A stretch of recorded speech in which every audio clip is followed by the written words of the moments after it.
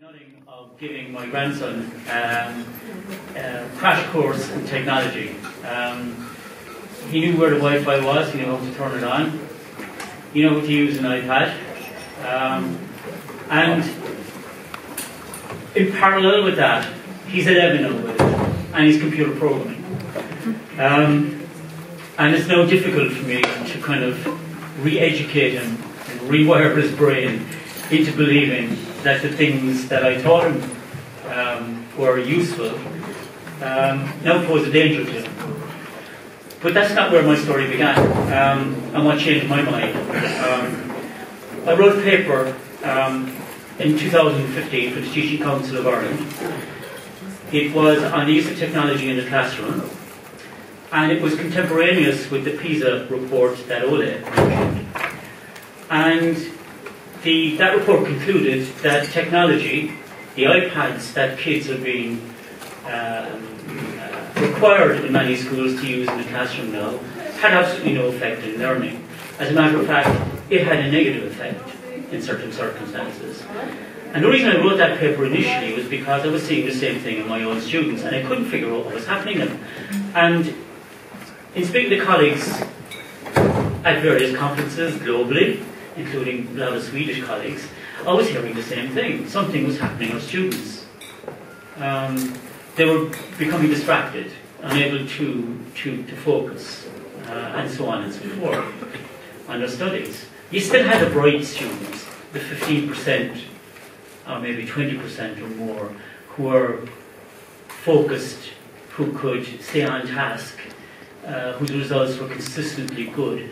But there were an increasing number of students who were failing to meet the grade. And unfortunately, the universities were responding by dumbing down course material. So I banned all devices from the classroom. That was step number one. Step number two was writing that paper. And when, in another forum, I do my day job, do research in financial services and artificial intelligence, when I showed a paper to someone who's now the chief risk officer of an insurance company, he said to me something weird. Well, I thought it weird at the time. He said, "Tom, the real danger to children in the classroom is not the technology, it's the Wi-Fi signals that the technology emits." So here was I imagining this guy, highly successful chief risk officer of an internationally renowned firm, in a tinfoil hat, because as an engineer, of course, I was well aware of the thermal effects, but absolutely unaware of non-thermal effects. And I began to study it. And it took me 3 years, nearly 3.5 years, before I'd say anything to anybody. Because what I was seeing was so... it went against the grain. And most people wouldn't have believed it. And it was only until I had become comfortable enough with the science that I began to speak about it. And that's where the whole thing began for me, when I began to write about it, what I had learned about a year ago. And so my reluctance to speak about it is because of this sort of thing. Okay? The old Russian saying, and it relates to the two Russian newspapers, Pravda and Izvestia, Truth and the News. And in Soviet Russia, there was no news and the truth. No truth in the news and no news in the truth. But however, there's certainly no truth in these collection of articles. And we have two prize-winning journalists here. One, a guy called William J. Broad. He writes for the New York Times. The first article there on the left-hand side, the 5G health hazard that isn't, appeared in the Irish Times as, are there any real links between wireless technology and health? And at the moment, I have a complaint into the Irish Press Council, and I'm in conciliation with the Irish Times, and if I don't like the outcome, the Press Ombudsman will be taking a case against the Irish Times, effectively. And it's because what William J. Broad said was not only untrue, it distorted the facts, he didn't look at the scientific evidence, and he was portraying his own commentary as fact. And the gist of the article, in any case, was a character assassination of an American professor who was instrumental in having the state of Oregon, which is about the same size as Ireland, to, just in June of this year, take the first step to taking Wi-Fi out of schools. Because it now mandates that school boards look at the independent scientific research and listen to their students as to what their preferences are in terms of technology in the classroom. The second paper here comes from an Irish physicist. He got his PhD in physics from DCU, I believe. However, you wouldn't, when you read Don't Fall Prey to Scaremongering about 5G, and he does reference physics, you'd say, how did he get a PhD in physics when he doesn't understand some of the fundamental things or concepts in that discipline? And so there's another group of scientists currently drafted a letter to the Scientific American. This was an opinion piece. It was an opinion piece that was a hatchet job on Dr. Joel Moskowitz, effectively. And so again, you have two prize-winning journalists, come science writers, who are, put another way, another Russian phrase, useful idiots for the industry. And it's for that reason I'd like just to spend a moment or two on basic physics. So radiation is energy transmitted by particles or electromagnetic waves. And just to explain how, Dr. David Robert Grimes, the Irish Times journalist come physicist, he focuses on the left-hand side here. Here you have photons from radiation-emitting devices, substances, whatever. And what they do is, if they are of sufficient energy. Now, when we go out into natural sunlight, the photons from that sunlight impact on our bodies and our eyes, and that's how we see. Okay, but they're of low energy. They're non-ionizing, which photons that have sufficient high frequency and energy, what they have the power to do effectively is displace an electron from an individual atom. Okay? That's well, under certain circumstances, the body can respond from that. If you think of these photons hitting the body from an ionizing source, such as, for example, X-rays. We can sustain a certain amount of X-rays in our life and not incur the risk of developing cancer as a result. So just parking that one there. On the other side, you'll see an electromagnetic wave. And that carries its energy, as the name suggests, both electrically and magnetically. And typically, non-ionizing radiation, some of which photons are important, but the vast majority of which, and we're talking about wireless technologies here now, it's electromagnetic waves that are the problem for us. That didn't turn out too well, because you can see the red stuff on the ionizing side. Yeah. And the non-ionizing. And you can see here the nuclear radiation, gamma X-rays, and half of the, roughly the upper part of the ultraviolet spectrum, for which we wear sunscreen,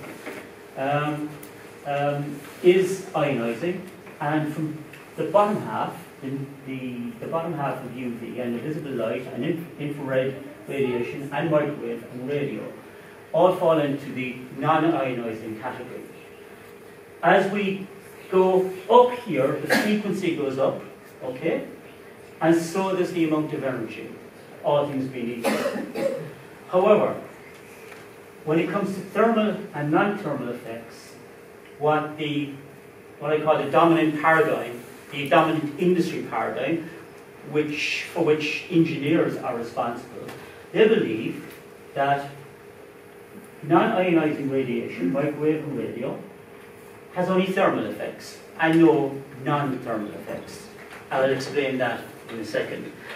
And I'm not a physicist, I'm not a biologist, I'm not a chemist, I'm not a distinguished oncologist or medical doctor or medical scientist. And this is my interpretation, so please bear with me. So our bodies are electrochemical in function. And we evolved, as Ole pointed out, in an environment with a very low background level of non-ionizing radiation as well as ionizing radiation. So we evolved in that, for hundreds of thousands of years. And it's only in the last 100 years or so that we've increasingly ramped up our exposure to wireless radiation, whether it was initially from radio, then TV, and then industrial sources like radar, microwave communications, and in the last 20 years or so, wireless on a grand scale.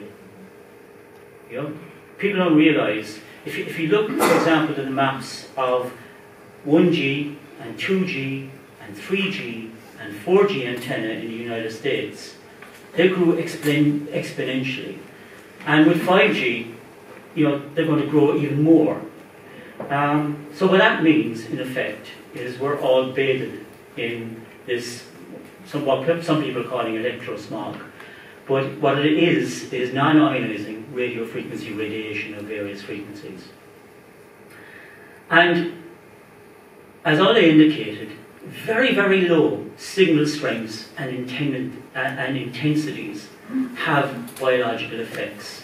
Because when you think about it, if you think of the central nervous system, for example, which is perhaps most affected in terms of some of the headline diseases and medical conditions that are now appearing, neurons, the essential cells here, communicate using electricity. And at either end you have chemical reactions. And these signal strengths are extremely low. So if you get, for example, neurological problems, you go to hospital and you get an EEG and it'll measure your brain electricity and activity. And the same, if you have a heart condition, you're going to get an ECG. So the first line of defense here is to look at the electrical signals in your body. Now, the electromagnetic waves that we take for granted from all sources do have an impact at a cellular level, and it's at a cellular level that things begin to happen, because they trigger a cascade of reactions, and the mechanisms have been identified, okay, in many hundreds of papers, if not thousands. So they do exist, and they have been proven both in vitro, which means on animal and human cells, and also in vivo, which means experiments on rats and mice and other animals, and also in human beings.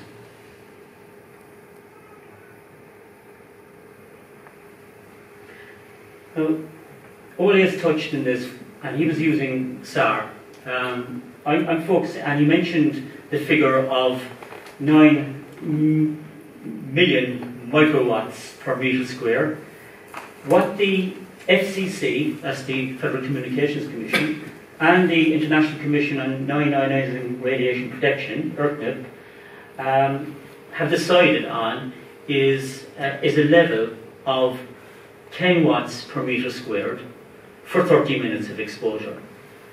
That's extremely high. It's also 61 volts per meter.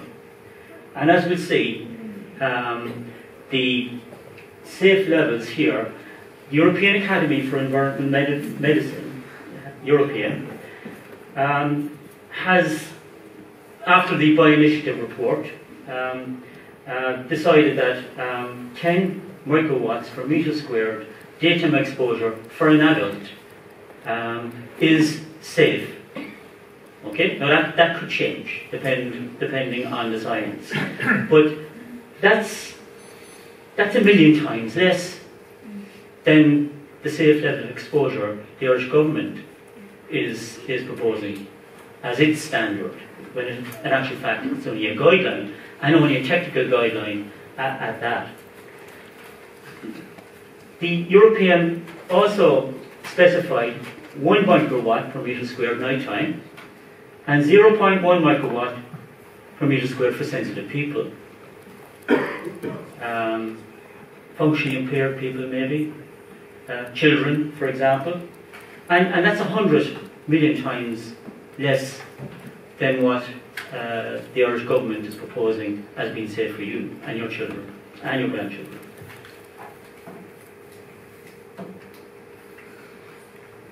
Now, apologies, you probably can't see this, those in the back of the room, but I mentioned a while ago about the chain of mechanisms that have been identified in the scientific literature as being responsible for the outcomes here.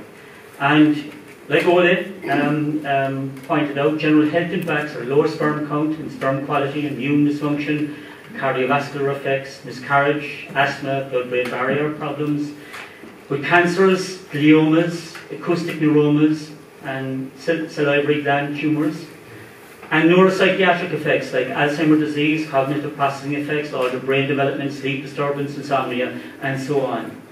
So if you look at the right-hand side here, what scientists argue is that very, very low intensity signals cause what is a natural reaction within cells, but it's an overreaction in this case, in that it triggers something called voltage-gated calcium channels, which results in an influx of calcium ions into the cell. And that's a natural process, but it's unnatural if it's being triggered all of the time. And it's problematic because it does two things. Number one is that the chemical reaction creates something called reactive oxygen species, or you might have come across them as free radicals. And these are molecules that are looking to bond with something. And the body's natural response to that is through antioxidants, which neutralize them before they can do any harm, like, for example, breaking DNA strands, for which the end result is cancer, or could be, from a probabilistic. I mean, with every exposure, my background to this comes from a risk perspective. With every exposure we have to an environmental pollutant or a toxin increases the likelihood, okay, but not necessarily the certainty that we're going to get a life-threatening disease like cancer. But when it starts from a very young age, and when it's 24/7, it's only a matter of time before you see something bad happening. And the other effect here is that not only does radiofrequency radiation increase free radicals, but it also, through two mechanisms, has the effect of decreasing antioxidants. So a decrease in one and an increase in the other means an imbalance. Now, to be sure, if the body is given time to heal itself, self-healing, right? If it's removed from this environment, which has many toxins in it, environmental toxins, it can repair itself. But that's not what's happening today. It's not possible to do today. I'd like to go back to this particular study. I'm writing a paper at the moment on the history of this, and it's very revealing. Because as one study published for NASA and the US Energy Agency in 1980 identified, right? And at the time, and I was studying satellite engineering at the time, and I remember it well. What the Yanks were proposing to do was put satellites into space with huge solar arrays to capture energy from the sun and beam it back down to Earth as microwave beams. And of course they were interested in identifying, well, what would the biological effects be of that? And the scientists involved identified that there were two different philosophical paradigms here, or models. One was from Eastern Europe, from Soviet Russia, and the other one was a dominant paradigm in the US. And the US Naval Medical Research Unit, which began its research after a symposium, I think in 1969, and it completed its bibliography in 1976, and it catalogued 3,700 studies at that point in time that identified thermal effects, which you see here, included heating of the whole body, brain, eyes, testicles, and sinuses, and non-thermal effects, including oxidative process change, decreased fertility, altered fetal development, muscle contraction, cardiovascular changes, altered menstrual activity, liver enlargement, and changes in conditioned reflexes, and so on. So back in '76, the facts were known. So what happened after that? Well, unfortunately, not a whole lot. The US EPA, Environmental Protection Agency, studied this from '75 to '95. Before that unit was defunded by Bill Clinton. And at the same time he signed the US Telecommunications Act, which makes it impossible for anybody in the US now to challenge the erection and deployment of antennae carrying any radio frequency signal. So you just have to suck it up in the States, and that's the way it is since 1995. In 1995 also, because the industry was aware of the risks that the technology it was rolling out as 2G at that point in time presented, it had Dr. George Carroll, who it identified as a friendly scientist, to head up the World's Technology Research Program with 28.5 million of funding. Of course, when that 5-year study ended, or whatever, I think it was just about 5 years, and when Dr. Carroll reported back to the industry, the news wasn't good, and he wasn't about to bury it, so they fired him. And then he wrote his book, Cell Phones, Invisible Hazards in the Wireless Age, and Insiders' Alarming Discoveries about Cancer and Genetic Damage.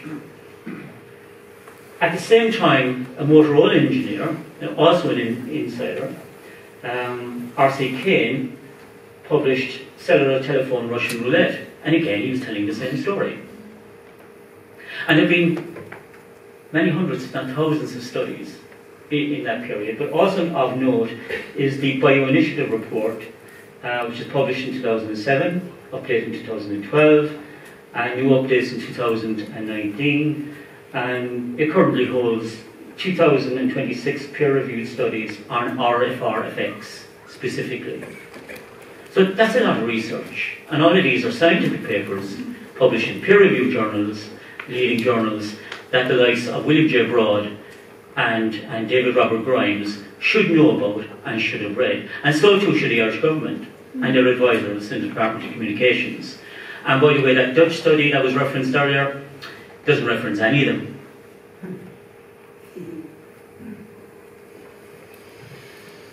So between 2007 and 2014 again, and all of this work comes from Henry Lai, by the way, Professor Lai, who Ola referenced, from the University of Washington.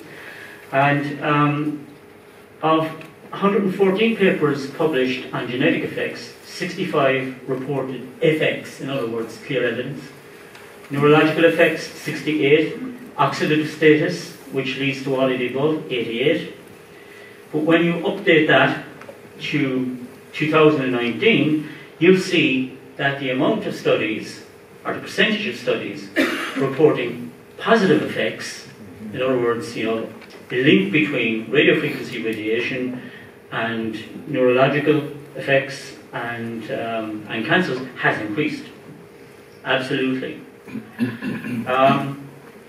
Well, I mentioned the International Agency for Research in Cancer and its classification as radiofrequency radiation as a class 2B carcinogen. But since then, there's been, as you can imagine, exposure to radiofrequency radiation and various types of cancers.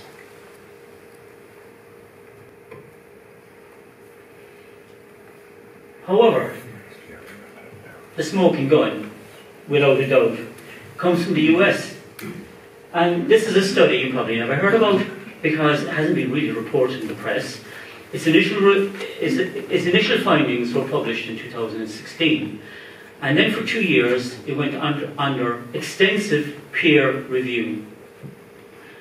And the peer review was carried out by independent scientists who told the National Toxicology Programme and the US Department of Health that they were downplaying the effects. They were understating it.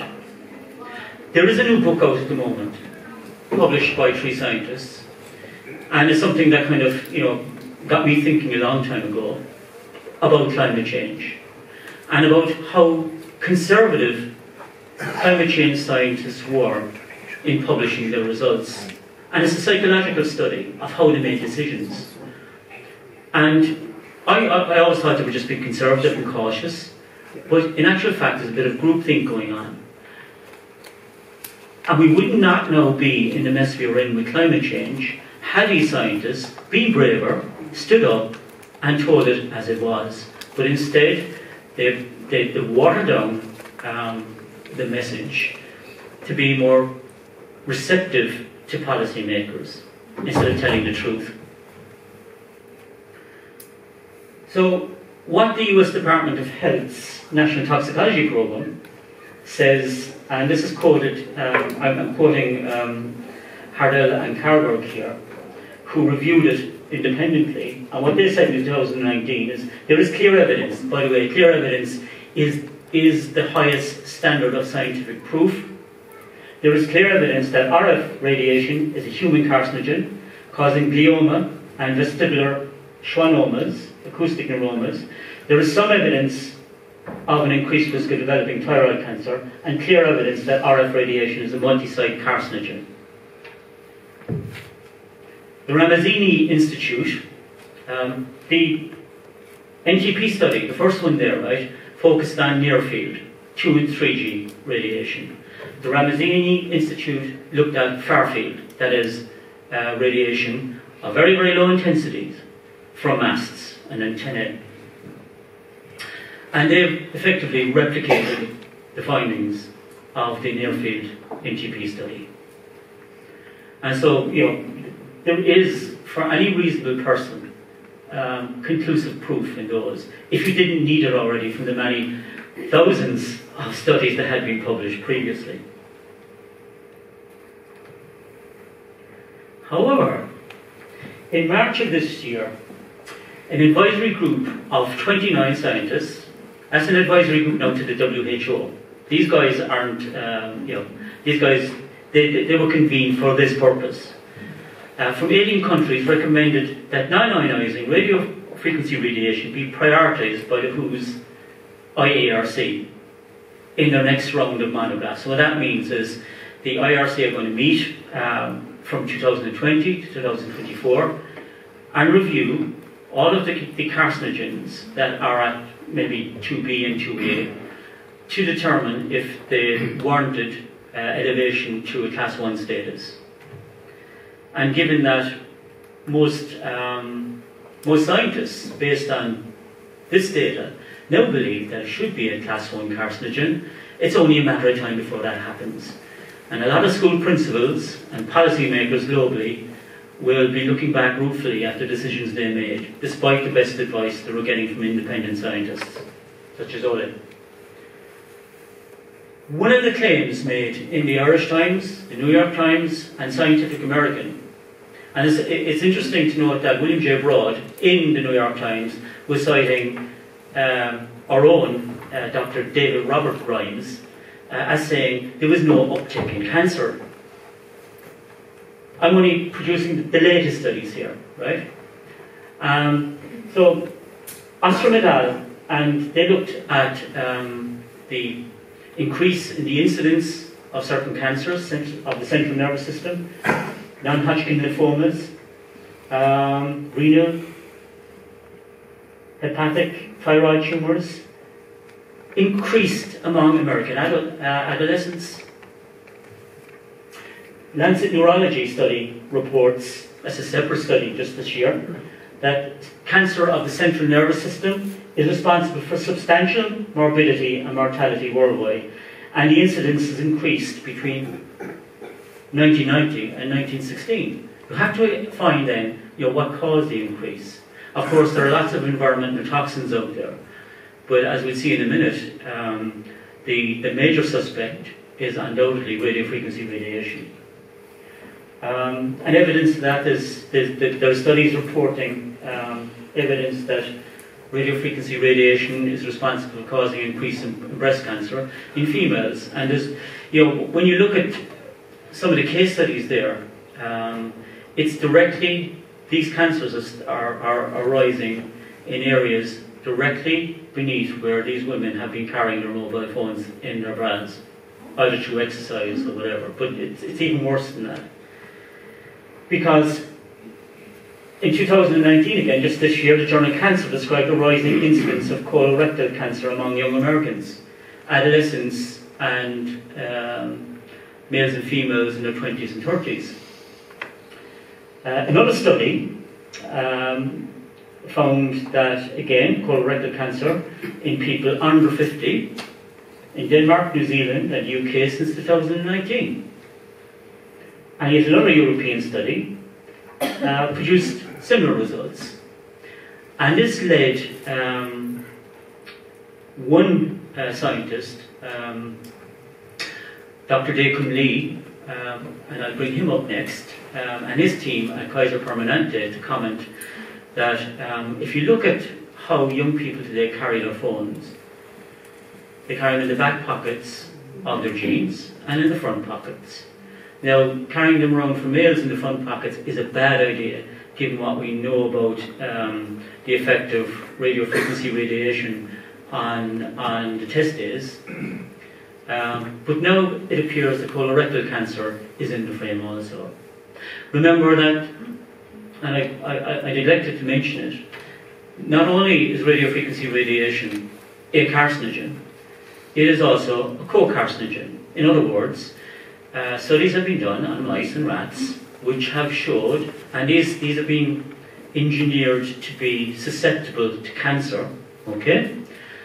So the normal way a study like that goes is you have a control group and you have an experimental group, okay? And the experimental group gets an additional dose, both get fed maybe a carcinogen, and both sets of mice or rats would be predisposed to developing cancer. And in the experimental group, they add the target thing they want to experiment with. And in this case, it's microwave radiofrequency radiation. And guess what? The rats exposed to radiofrequency radiation end up with a higher incidence of cancer, perhaps even more aggressive, and they don't live as long, and so on and so on. So, it being a co-carcinogen is well recognized in the literature.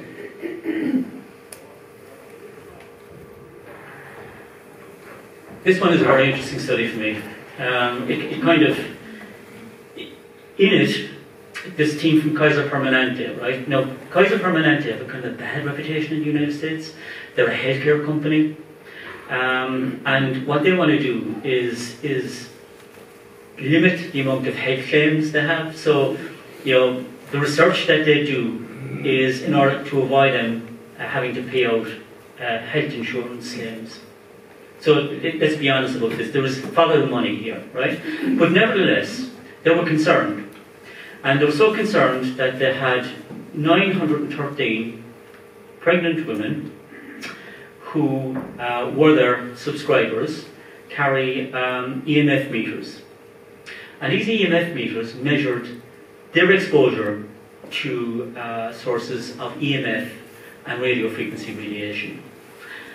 And what they found was, and they were looking for miscarriage risk here initially, and what they found was that the women with the highest exposure were roughly 3 times more likely to miscarry. However, they went a step further. The children who were born to women that carried full term were also studied in follow-up studies. And what they found was that prenatal in utero exposure was linked with, is correlational, not causational here, right? But nevertheless, it's strong pause for thought in that asthma cases were 2.7 times greater to children born to women with high exposures, as were obesity 5 times, and ADHD nearly 3 times. Now, Ole presented a study earlier on. There was a similar study done in Yale by one of America's premier obstetrician gynecologists, Hugh Taylor. And Professor Taylor and his team studied rats, pregnant rats. And again, control group, no exposure. The experimental group, exposure to normal levels, right, of radio frequency radiation from a 3G mobile phone. And the rats were pregnant, by the way. And he did follow-up studies of the pups into adulthood, which isn't a long time in rat years, shall we say. And what he found, and there's been lots of studies on rats, they're the most experimented on and well understood, particularly in terms of their learning. So what he discovered was that the rats born to the exposed mothers, or the rats that were exposed in utero, had learning problems. They're also hyperactive for rodents. In other words, they exhibited similar conditions to human subjects, human children, that were studied in the Kaiser Permanente study. But in this case, it wasn't correlational. Causation was attributed because it was an experiment. So if we are to generalize from that study into human beings, exposure to radio frequency radiation in the womb for our children ain't a good idea. Because when they sacrificed those rats, in other words, when those rats were killed when they reached adulthood, and the brains examined, they found abnormal neurological development, which explained what they were saying in behavioural terms.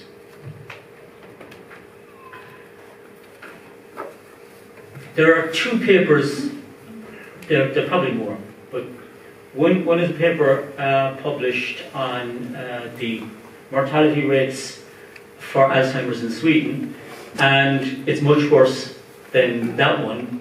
These figures are averaged, age averaged, whereas, but nevertheless worthy of examination. Down here, right, in Ireland, in 1997, and this is apparently when these were first recorded, the mortality among females was around 15 per 100,000 for Alzheimer's disease, and males it was about 22. By 2013, that had increased to about 40 to 60 per 100,000. Okay, so that's about three times increase. If we look in Sweden, in 1994, it's about 5 deaths per 100,000, and if you go back down to the period 2013, it's gone up from about 50 for females and 65 for males. We look at Finland, which maps onto the detailed Swedish study that's separate from this. We start off down here around just 35 per 100,000, and it goes up, and males and females aren't too far apart here, 270 to 300. I jokingly call the effect, because the other graph, which unfortunately I didn't include, has a hockey stick effect, right? After 2013, it kind of goes up. And I call it the ABBA effect because around the time that ABBA kind of broke up, Alzheimer's started to take off big time. There's no relationship, but maybe if he's listening to their music, I don't know. So I just wanted you to think about the risk here, right? If we look at the other Class 2B carcinogens, I was asked by some parents in Scotland to help them make a case against Wi-Fi in the classroom. So when I gave them an earlier version of my paper, there was pushback from the IT director of the municipality that was responsible for the primary schools in the area. And he said, Class 2B carcinogens, that's the same as pickled vegetables. And that was used to fob off. But if you look at the research on cancer from pickled vegetables, we don't eat a lot of them in Ireland. But they do in Japan and China and Korea, South Korea. And research on Japanese people and South Koreans is unequivocal. If you eat this stuff on a regular basis, you're 50% more likely to get cancer of colon. But you can avoid all these other toxins and carcinogens. You can avoid cigarette smoke. You can not smoke altogether. You can take yourself out of environments where that are known to be toxic. Okay? You eat organic vegetables in order to avoid ingesting pesticides and herbicides.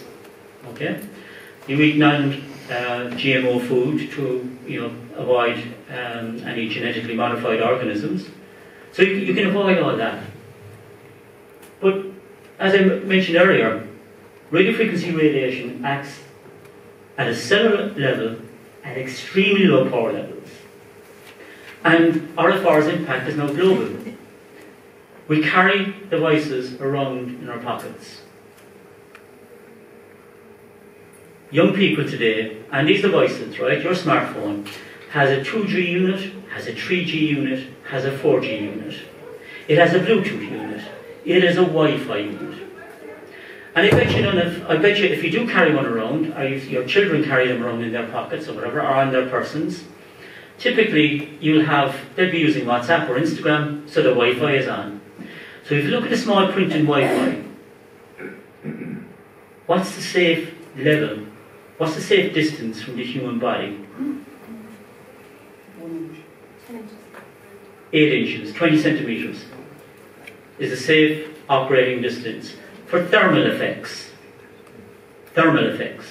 So just about everybody, including kids in classrooms, and teachers give them iPads, just about everybody is breaking the safety standards.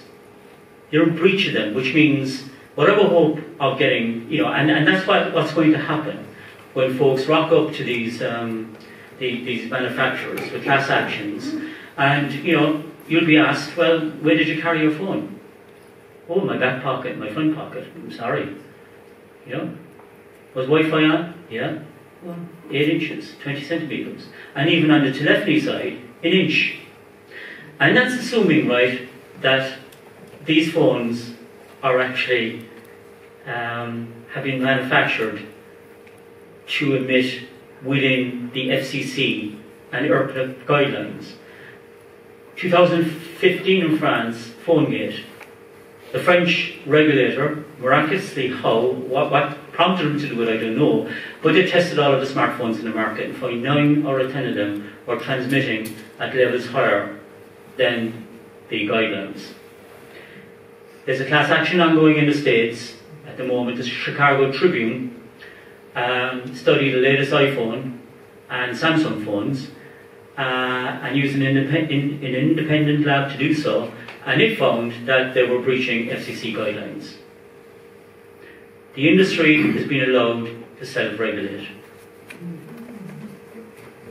And when that happens, as we all know from the financial industry, closer to home with me, you know what the predictable outcomes are. So, we have no safe space. There is no safe harbour. We have 24-hour exposure to this stuff. And, you know, most people, 99.9% people, do not know the facts. I meet them on a daily basis. They're surprised when they hear I'm kind of talking about this and writing about this and speaking about this. They're in disbelief because they haven't been informed, even though Ireland is a signatory to the European Assembly's Council of Europe Resolution 1815. It has not informed the Irish public of the risks, and continues not to inform the Irish public of the risks. And so, what can we do? Well, I put in this one. It's a bit like, are the kids all right? Right? So, this is the usual stuff we see.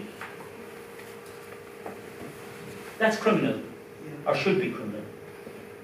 That's appalling, because that's what you normally see. The radio units here on that laptop, right? The iPad could be here or here, right by her tummy, and this guy holding the phone here. Likewise, this is what you see normally outside secondary schools, or even primary schools now. And this is abuse. Look at that in the classroom.